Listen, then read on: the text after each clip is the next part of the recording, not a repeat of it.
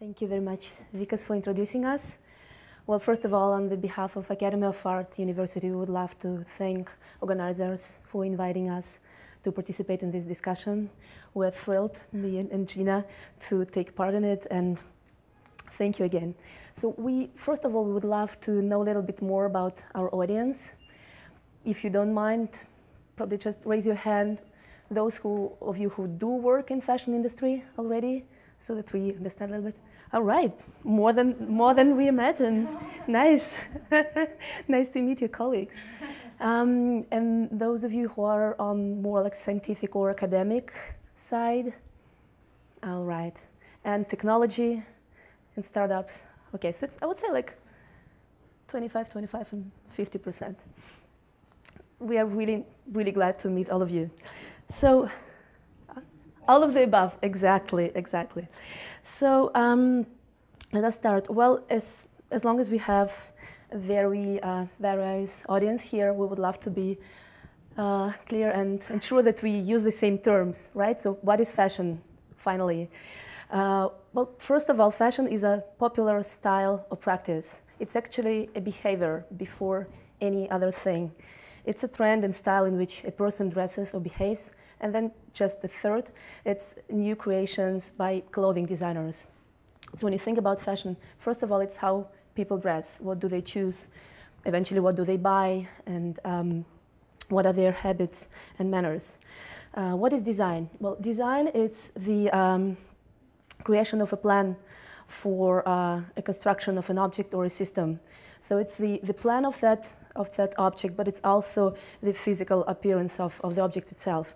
When it's applied to fashion, we call design the aesthetics and function in the final form of that object. How do we judge if a certain object is designed in a good or bad way? Well, probably the very simple rule might be proportions. Golden rule is a very simple way to describe harmonious proportions.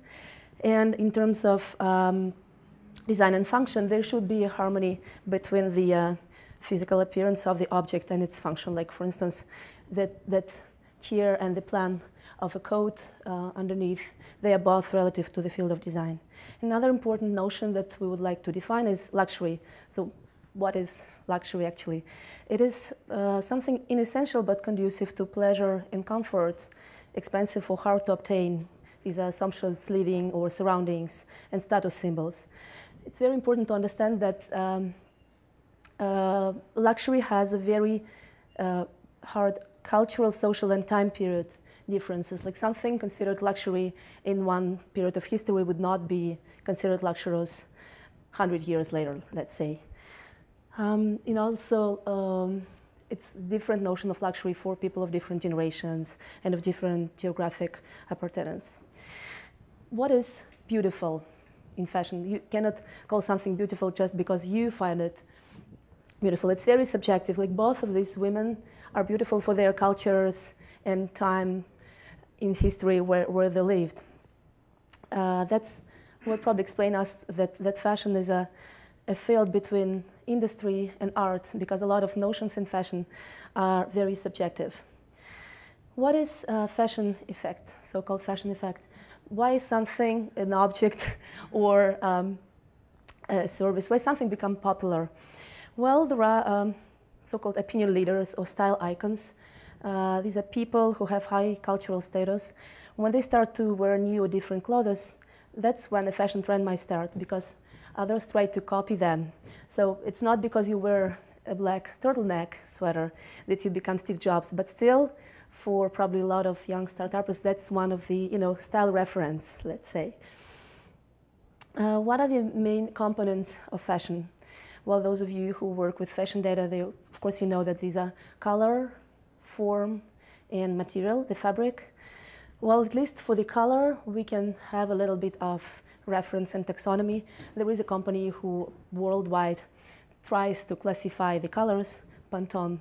I'm pretty sure that everyone who works with trying to define how you can compare one color to another, all of you had contact with that company. So every year Pantone publishes forecasts and trends on colors that would be popular in any consumer goods in the next year, and every year they define a color of the year. So this year it's Marsala, color of kind of red wine, and you can see how the color choices were changing through the years. How they do that? They analyze multiple factors. I think it's quantifying and qualifying kind of discussion and analyze of a very large amount of data. But still, they manage to combine it and decide for every year what color will be most popular. And I think it's a kind of prognosis that a kind of self-fulfilling prognosis, because when they announce that color, that's when actually a lot of goods and a lot of manufacturers definitely start using it, and eventually it becomes the color of a certain period of time. Another important notion for fashion, another main component is form. So forms are very various, and it's really difficult to find a common taxonomy, common classification in describing those forms, mostly because of the really large variety. Another main component is fabric. And that's where I feel the big data and big fashion data can be helpful for designers, because I think for future designers it will be very helpful to be able to have online services who would help them to source for fabrics, and the services who would help them to find fabrics according to their request. Let's speak about designers. Who are fashion designers? Their training usually includes fashion illustration, pattern making, product development, clothing production. Another very important notion for fashion is fashion trend. So how does a fashion trend start? Who define them? There are numerous forecasting agencies. It's a quite recent activity, I would say. So if we think that modern fashion started, let's say, like 100 years ago, the trend forecasting agencies, first of them appeared probably around 30 years ago. They analyze numerous parameters from politics and demographics to art, culture, and movies. And they usually make forecasting prognosis for the next 2 years, approximately. And the agencies relay the data to fabric manufacturers and designers, and designers work with that fabrics and take trend forecast into consideration when creating their collection.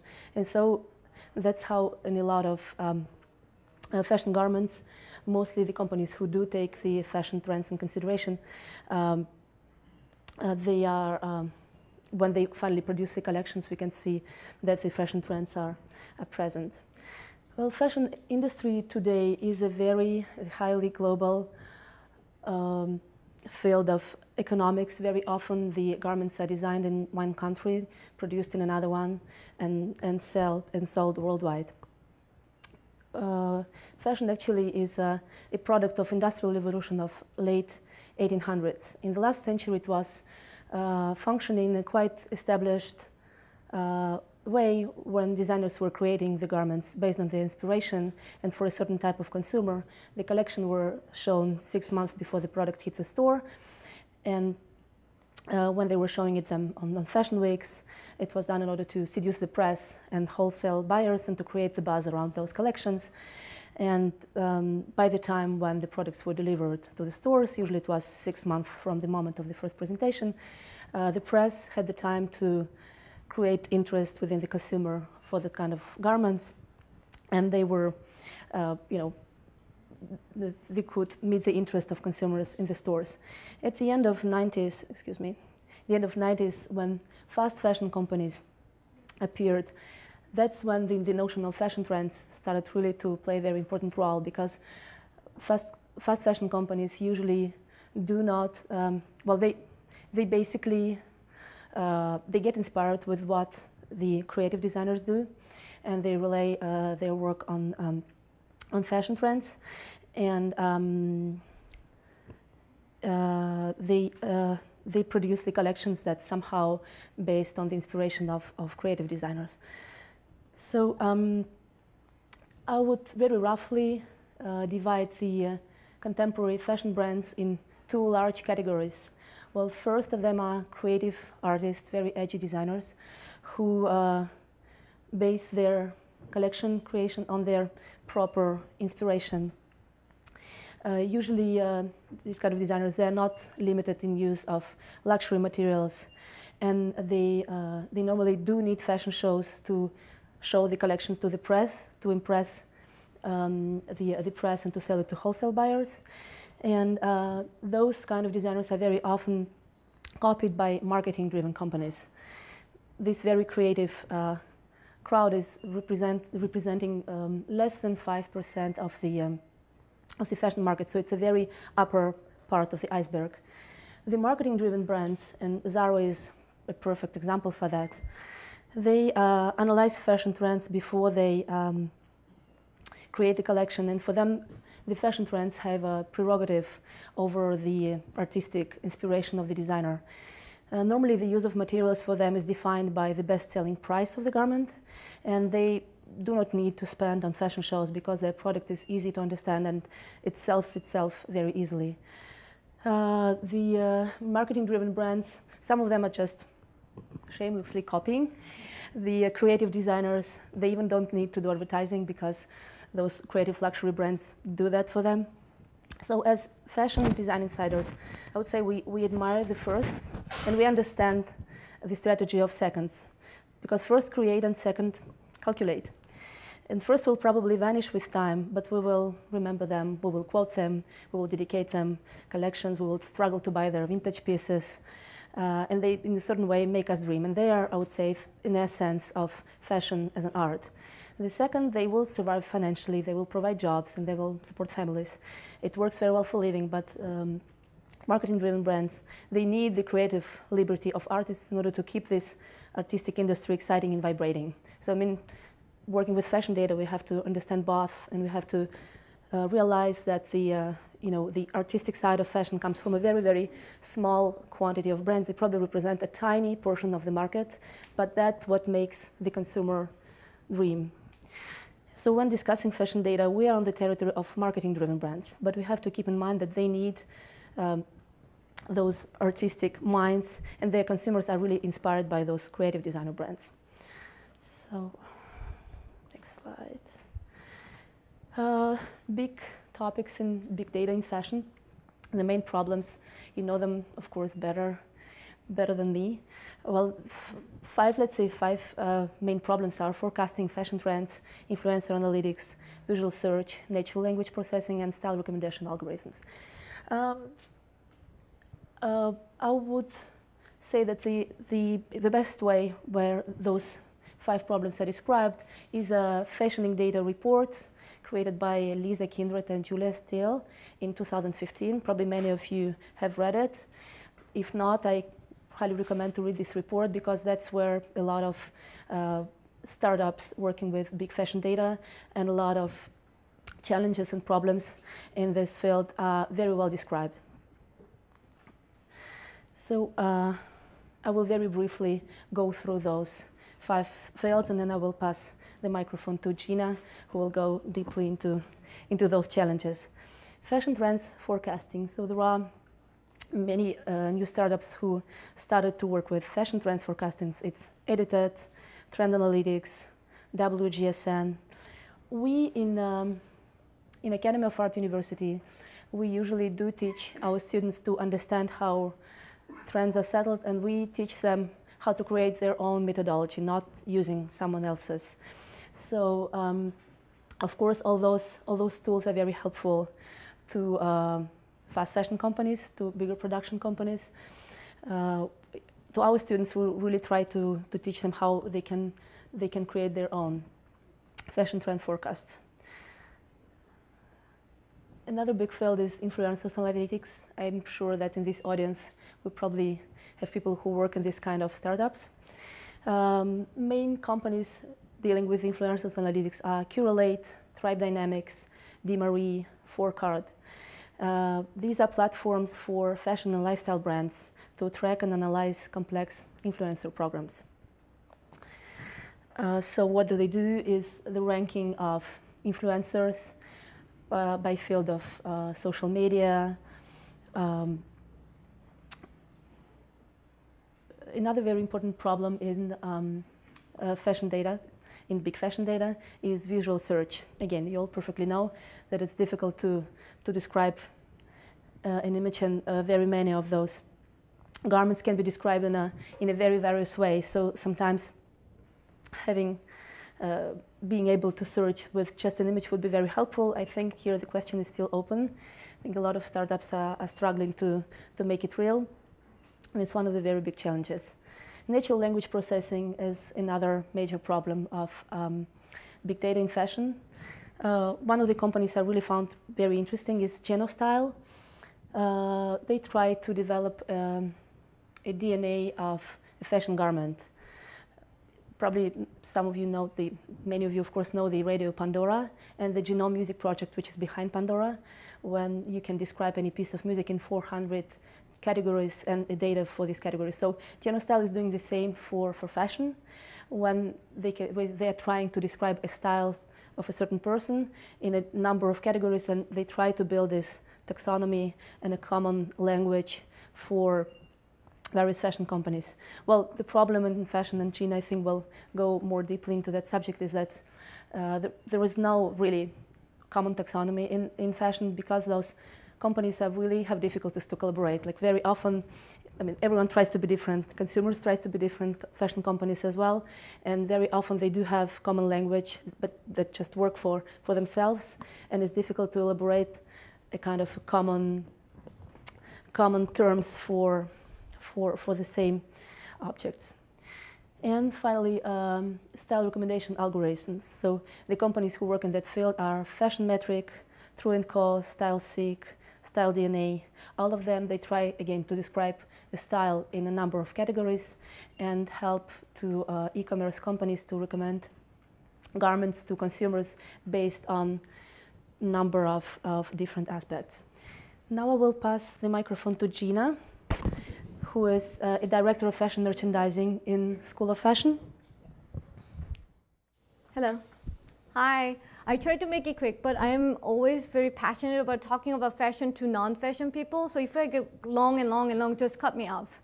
Really, this is one of the best topics. You know, I'm really passionate about fashion industry, and also I'm really, really interested in technology myself. So this is one of my favorite topic ever. If I can talk to non-fashion industry people about fashion, that I can talk about the whole day. So please cut me off. Feel free to. So this is the first thing.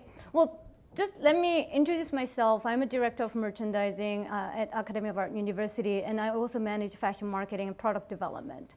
And my background, my professional career in fashion started as a design. I was designing for women's wear, and I was a buyer for Escada, one of my fellow German company.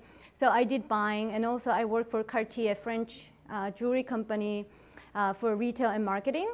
That was my industry background, and then I started teaching. And when I came to the academic side of the industry, and I also worked with a lot of small startups. So 2014, I was a co-founder of one of the little IoT, the beauty-related company I co-founded, Way Wearable, based in Seoul, Korea. So I'm really interested in technology side of the fashion, and the opportunity that technology brings to the fashion industry is really, really humongous. So this is one of the things that when you think about fashion, how glamorous, right? It's beautiful, and everybody is so fancy, you know, everything is pretty. These are the people that you assume that most of the fashion people are. Am I correct? No? Thank you. Because this is not the real fashion. I mean, this is a real fashion, but this is the surface of the fashion industry.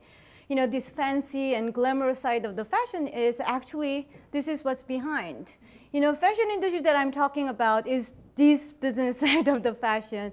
And if you combine fashion and textile all together, it's over $3 trillion business in the world.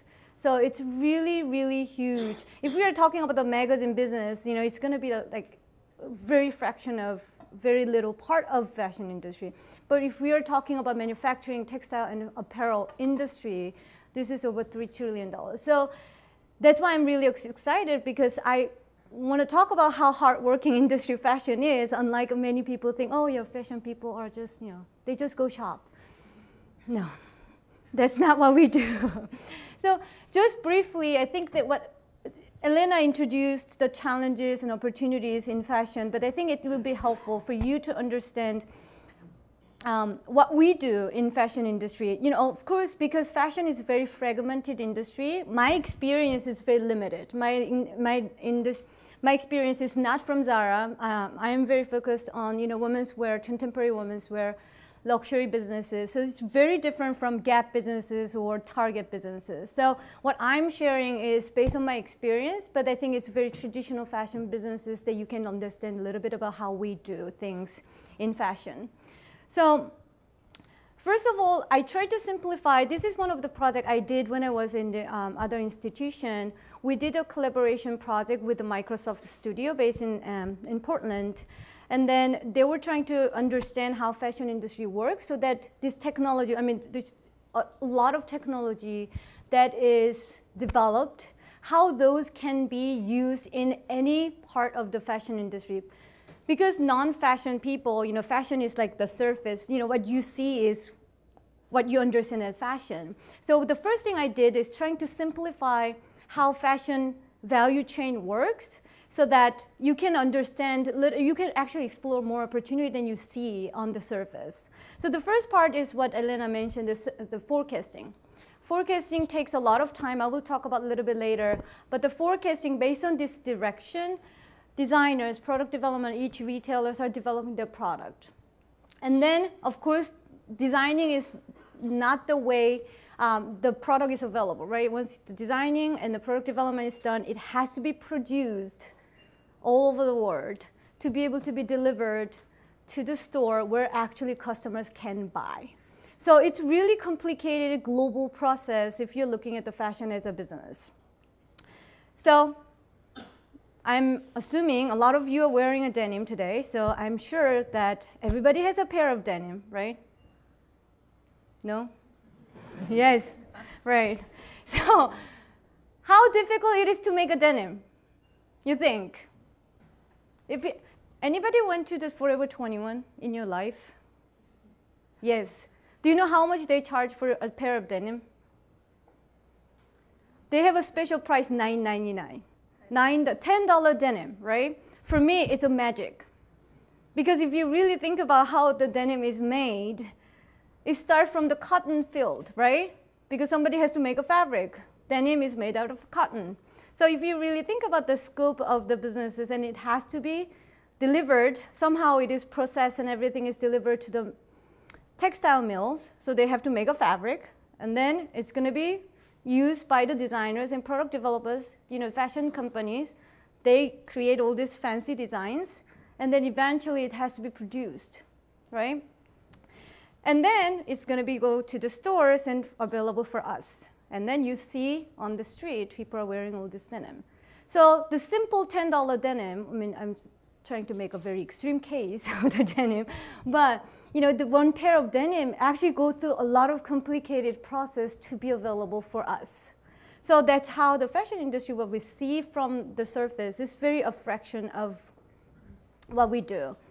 We love data. As a buyer, when I was working, that's what I did all day long. I tried to analyze what's been sold, you know, what is selling well, what is going to be selling well, why this is selling well. This is what we do every day. We love data, right? And then because, first of all, the first thing I did every morning was tracking the sales. I collect all the sales data from all different locations, and I try to figure out what's selling well, because I have to buy more or I have to buy less. You know, all this sales data is really, really important. What we did is a very traditional way of tracking numbers. We didn't have the technology that you are doing. So we're literally doing DOS-based sales programs. You know, we still use those until mid-2000. I'm sure they still use them. But we used, for the sales tracking, inventory management, and also production. Where on this cycle of the production, where are those materials? Where are we with the productions? And this is helping us to actually plan our next seasons. This is one of the screen I used. I mean, not exactly like this, because it's kind of, you know, but this is a screen, the DOS-based screen I used, tracking all the sales data, all the inventories. I'm sure many companies are using this still. And then the technology developed, some of the current technology used in the fashion industry is visualizing, not just visual search, but actually visualizing the look, how it is going to be produced without actually making the samples. Sampling process requires a lot of labor, a lot of time, a lot of material, a lot of, a lot of things. But many companies are actually successfully doing the visualization of the looks even before we make the samples using those patterns. It's more like a blueprint, right, of the pieces of different garments, and then put together depending on the fabric, what type of material is going to be used. They can actually visualize even before we make the products. As Elena mentioned, Edited is one of those great tools that you can track what's current and then what is coming up and down. It's more like a stock tracking, right? So those are the things that we are using. This is really necessary for any fashion companies. If you look at the case of Zara, Zara has over 2,000 stores, right? And then in 88 different markets, 27 different languages, online. So if you think about the scope of the fashion businesses, data is really, really critical. That's why we love data. We just don't have the sophisticated data set that you guys are developing. But that's why how important the data is for fashion businesses. I mean, if you think about the logistics of the products that fashion companies dealing with every day, is the amount of the product that we deal with going so many different locations. There are a lot of opportunities that science and technology can solve the problem for us. Lianfeng is one of the the biggest sourcing companies. So they produce from all over the world. So not just selling thousands of different locations, but producing this many different locations. Data in production stage is also very, very important for fashion companies. So what are the challenges?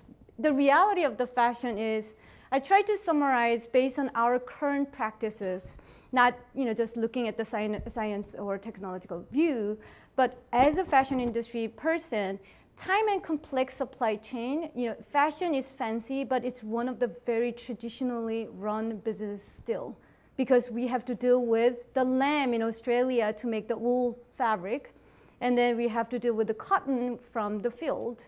So it's very human labor driven, and then very traditionally run businesses. Standardization is another issue. And unexpected events like any other industry, but we have a lot more interesting unexpected events in fashion and the human factors. So those cycles, if you think about it, from trend forecasting, yesterday I was pulling this data from one of our subscriptions about the trend forecasting. We are looking at spring, summer 2018. So the fashion industry people are already working on 2018 spring, summer. So right now, we are 2016, August. So predicting that much of further in event is not just predicting it, but until when we actually are at 2018, there's a lot of time gap. So anything can happen because our timeline for this kind of product development is so long compared to any other industry. Another real problem is one simple garment like this, there are so many components coming from so many different places. Not everything is going to be made and then supplied in one place. All little parts are coming from all over the place, depending on where they're good at it. And then once we collect all these materials from 5, 6 different places, just making a pair of denim, we go through multiple countries just to cut, just to sew, just to assemble. So if you think about the traditional fashion supply chain, there are definitely challenges to be able to automate the process. This is what customers see, white V-neck t-shirts, right? And then when they go online, all right, this is what I see as a consumer. Buyers and then fashion producers, this is what we see. First of all, one style, one V-neck t-shirt, when it comes to us, we have 12 different colors. Price also different. It's the same style, but depending on the color, we have a different price because something sells well, something doesn't sell well. And we have regular fit and tall fit. And then each category, we have how many different sizes. So all of a sudden, one V-neck t-shirt became 100 different styles. So that's one of the reality that we face in the fashion industry, because that's why it's really difficult to standardize any of those processes. No wonder when you thought about, have you ever had experience, oh, I wear large, but some brands that fits. But when you go to other brands, large doesn't fit. Have you ever wondered? Yeah? That's how much the fashion industry is not standardized, because we target very specific group of people. When you're talking about large for 18-year-old boy versus 45-year-old man, it's very different large size, right? So there is very challenges of the sizing. There's very lack of standardization because of many different reasons. Also, there are different styles of denim. So no wonder there is very difficult standardization issues. Everybody knows Kanye West, right? Celebrity. So why all of a sudden he decided to collaborate with Adidas? I'm not talking about natural disaster which affect global economy. Yes, that affects global fashion industry, definitely. But I'm talking about more interesting events that we see every day in fashion. He decided to collaborate with Adidas. All of a sudden, sneaker, which we don't pay over $200 or $300 in general, became $3,000. And then people are crazy for it. If you go to eBay right now, this is the price you have to pay. It used to be in retail $350. How do we predict this kind of unexpected event? Because fashion, you know, we never know what. I'm not political here, so when she had the speech, probably everybody talked about how great speaker she was. You know, she was really great, or something was not great. What we see fashion people, we saw her nail polish. Next day, this is the article that we saw. I found out what color that nail polish is. And all of a sudden, this blue-gray nail polish sold out. Can machine predict this kind of event? We don't even predict this kind of thing. I mean, who would have even imagined when she had this was New York Times, you know, it was her back, you know, the photo from her back. She had this way, and then somebody saw this color on her nail. Yeah, I'm almost done. See, thank you very much for coming, because I can talk about this all day long. So the last one is a human factor. You know, even every individual, we have a different motivations of buying things. And the bottom line is, you know the Mean Girl movie, right? They want to be different, right? They definitely stand out from any other crowds. But if you're looking at them, among them, they are similar. So most of our customers, they want to be different, but at the same time, they want to be the same. So if we predict, and another thing, this is one of the popular Gucci collection last year, and then you probably wonder why this guy is wearing this flower thingy on the neck, right? How can you predict men wearing this kind of dressy blouses? Because Gucci showed this is really popular, this is going to be really popular. So those kind of predictions and about the human factors are really, really making it difficult for fashion industry to adopt the technology in any given point, because it can change. And then if we follow the direction of these numbers and trend that we see from the data, this is how we all look like. Eventually, because if I buy exactly the same thing based on my previous season, I will buy the same thing which sold the most, right? And if I continue to buy more same styles, at the end of the day, we will wear the same thing because that's what's selling the most. So the fashion industry faces a lot of different challenges. We have to sell well, but at the same time, we have to make it different and fresh all the time. Otherwise, we will all look like wearing the uniform, right? So, did I make the time? Yes, yes. If you have any questions, you know, for Elena and myself, I think we have probably 1 minute. Yeah? Thank you very much.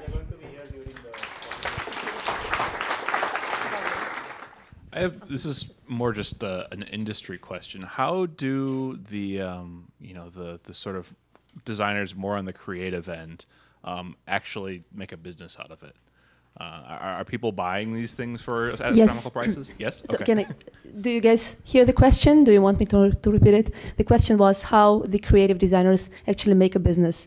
Well, some difficultly, but at the end of the day, those with really outstanding designs, they do have audience for that.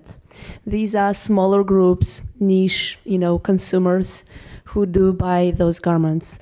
So an example, I've been working in St. Petersburg, Russia, for a designer, amazing designer, doing now mainly couture pieces. So those are dresses that, I don't know, probably range from $2,000 to $10,000. But these are one-of-a-kind dresses that are bought by celebrities. Her company does really great and survives within, 20 years. So, well, for some of them it's really difficult because fast fashion companies, they have more resources sometimes, and they have larger audience of consumers. But for creative designers, it's a choice, and again, many of them, they don't break even. They do really nice business, but the market for it's really much smaller than for larger productions. Do you want to answer on your end? No, I think that, yeah. Regarding your prediction problem, well, in a way, you have. You could also say, if we were able to influence the trend enough, we wouldn't have to predict anymore. Mm-hmm. So, how much effort are you actually shifting from prediction to influencing? I think, the challenge with the prediction and influencing, because right now the celebrity is really a big influence, right? We're trying to understand why they're influencing, but we don't know. Because all of a sudden, Kardashians, for example, Kim Kardashian, right? I mean, whether, my personal opinion aside, she's really influencing the whole fashion industry. And we have to understand those influences. But I think, honestly, fashion is such a complicated process and a very human-driven businesses still. So the influencing, we are still catching up in the industry. We were not. It was much easier like 10 years ago. We need to contact the influencers, such as the editors of Vogue or major media, and then that was much easier. But right now it's really difficult. There is Instagrammers, who doesn't really do anything but Instagramming, and then doing the Instagram tours. That's what they do. They have tours. Those are, what they do is they take their own photos, and then there are millions of followers. Then they do the tour and meet with the fans. They never worked in the industry. They're like not even 20 years old. And the fashion industry is trying to tap into these people because they have influence. But do we create influences? I think we are behind, honestly. My question is, if we don't want to predict the fashion trend in-house, if we want to buy from some company, other than edited, which everyone uses, which are your recommendations? And my second question is, if we don't want to make recommendation algorithm in-house, and we want to buy the recommendation service from some other company, which are your recommendations? Thank you. Yeah, so your prediction, let me, so when you're looking at the forecasting, right? In fashion, we are using different type of forecasting. We do sales forecasting, which is more buying and merchandising side. What we were showing as a visual is more creative direction forecasting, like colors and styles and forms and things like that. So when you're saying the forecasting, are you talking about a specific like sales forecast or?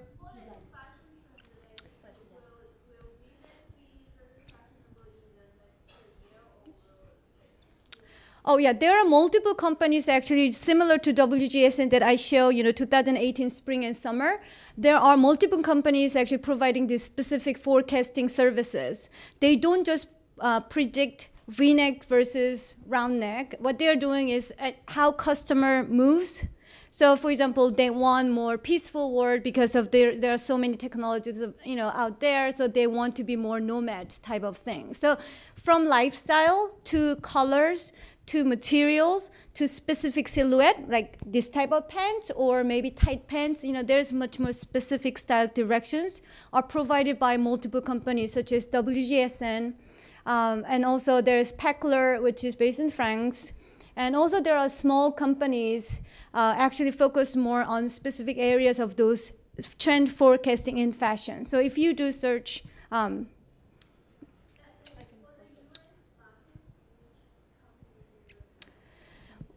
yeah, I think Elena can answer a little bit more about the... I wanted also to refer to another company based in Paris as well. It's called Trend Union. That's the one which was recommended by our instructor on fashion forecasting, actually. Trend Union. They are based in Paris. They are very proprietary on the methodology they use. So it's both quantifying, but it's also a lot of old school analysis. And they have an online platform which is called Trend Tablet. You can try those. And another company that our forecasting instructor recommended was aliceandglobal.net. So you can check that one as well. And as far as the style predictions that you are actually looking at, there is what we see is there's a trend in fashion industry, the pendulum effect. So basically, if you're looking at the historical data or historical visuals of the styles, you can find those trends. So basically, the wide bottom, wide pants was popular, and then it became like, tight, more tight pants, and it became more wider. There's different type of trend that you can find over the years with the historical data. So, those predictions could kind of give you the direction if you're doing in-house. That could be definitely helpful if you're looking at the street. And then what customers are wearing at any given time. I know, I'm sorry.